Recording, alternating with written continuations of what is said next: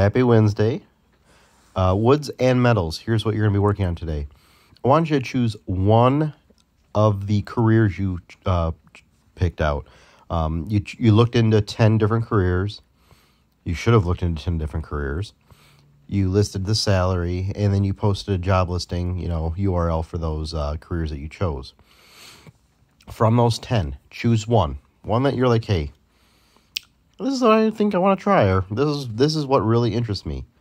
What is it? Choose that one, and then we're going to start working toward applying for a job in that field. The first step is going to be an actual cover letter. When you make an application or you apply for an actual career, not a job, not a McDonald's or anything that's hourly, we're talking something that you can retire from if all goes as planned. Typically, the hiring process is not just an interview. They want to know more. They want a cover letter. Why should we even bring you in for an interview? A cover letter and a resume are going to be the first things that basically get you an interview. Then, once you get an interview, then it's up to you to really shine. But we're not even that far yet. The first thing is going to be that cover letter.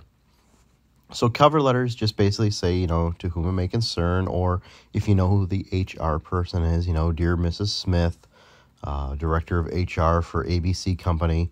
And then they basically state a little bit about yourself. They don't want to know that you have 3 cats named, Eenie, Miny, and Mo. They want to know, a little bit about you. I'm an avid, woodworker. I grew up, my dad was a carpenter, something like that. And, things like you should never say in your, especially since, in this theory, you're basically graduated high school or college, whatever it may be. The term experienced, no, you're not experienced at all. You don't know what you're doing. But you can talk about, experiences you've had so far, but don't use the word experienced.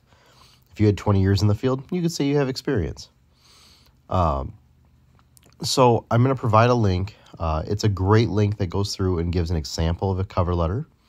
You're going to have to read it. You're going to have to go read through it and look at what a cover letter is. And keyword, it's a letter. It's not 1 or 2 sentences. It's a letter. It is a full page of writing. I'm going to give you the rest of the week to work on this. No spelling errors. And remember, it's in a letter format. If you've never written a letter, take a look at the samples that are provided. And you can Google, example cover letters and see.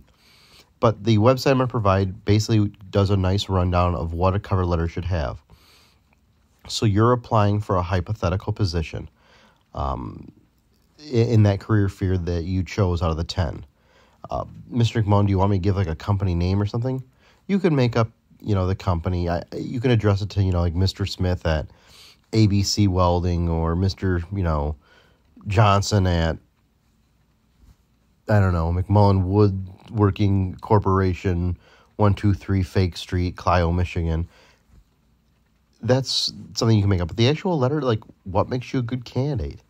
What makes you a good fit? Why should I even bring you in for an interview? So take a look at that website. That's what you're going to be working on for the next few days. I'll post another video tomorrow, which hopefully will give you a little bit more insight to this.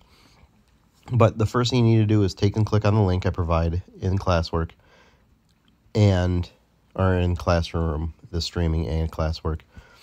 And that should give you enough information to get started. You can do this. You've had English. You can do this. All right. Have a good day.